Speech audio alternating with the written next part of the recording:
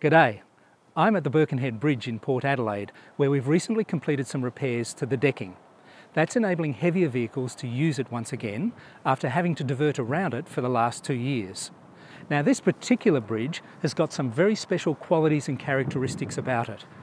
It was engineered in the 1930s, and like many structures of its generation, it's really been built to last.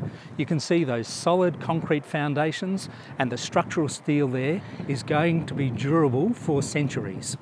And this is a bascule bridge, which is kind of like an old-fashioned drawbridge, because in the centre it's got 2 leaves that open up to allow marine traffic. And those leaves are driven by heritage-listed lead counterweights, which you find inside of those 2 big square centre pylons. There are very few structures in Australia that are built like this.